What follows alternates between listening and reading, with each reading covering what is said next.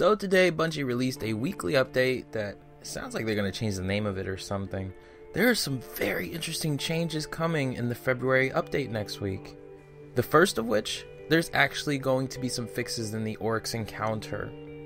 For anyone who's been a runner before, knows that when you take the Aura of Immortality from the vessel, you go into third person for a second, and even if you turn around and start running towards your friends, the camera immediately sets you back towards the initial viewpoint. Well, that's going to change. You're going to be able to turn around ahead of time and start running towards your friends without the camera going back to the default position. So I'm excited about that. Also, they're going to make changes to where the ogres will no longer teleport. Apparently, the bombs that the previous ogres would leave behind would interrupt the ogre's path-finding algorithm or something, and that's why they would actually just teleport completely away from the bombs. So that's also going to be fixed. Very exciting. Now, Bungie did a lot of testing with the matchmaking connection speeds with Iron Banner and is now expanding that to other playlists. They're also introducing this new player to the networking team, such as with the No Mercy rule. This is going to be called Damage Referee. Basically, this thing's job is to make people with good connections, their lives much easier, and ones with bad connections much more difficult. That's pretty much it in a nutshell. So I'm pretty excited to see how that's going to play out. Next up, Bungie is going to introduce what's called freelance playlists.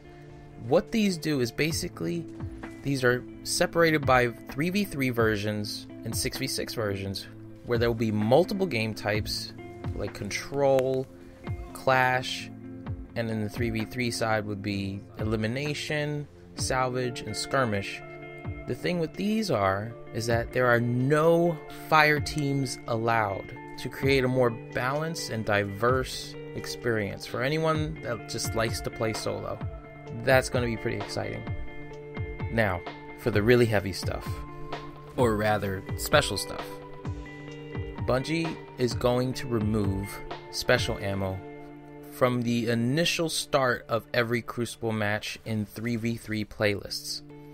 They describe a scenario, what it's like to enter a match, and let's say you know your choke point, you know where you want to go, and you head over there, you're ready to set up, you're ready to kick some ass.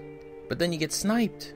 So Bungie asked the question, what would it have been like if the sniper had no ammo to begin with? How would that play out?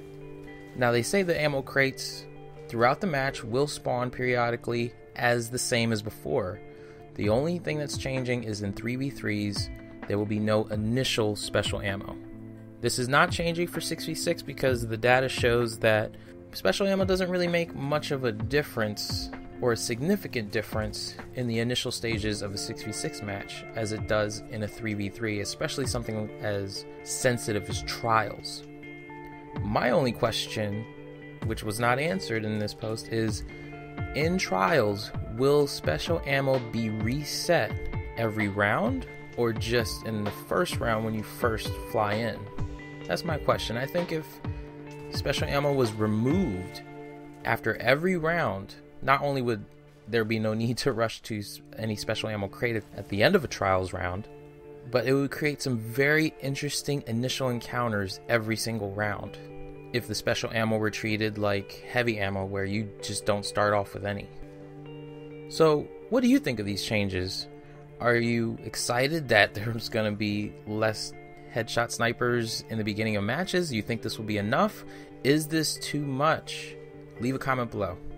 If you enjoyed the video, be sure to share it, like, and subscribe to my channel for more Destiny content. My name is Chit, and I approve this message. No total domination when I see it. I just got Guardian down. Did I just get Phantom or Bulletproof?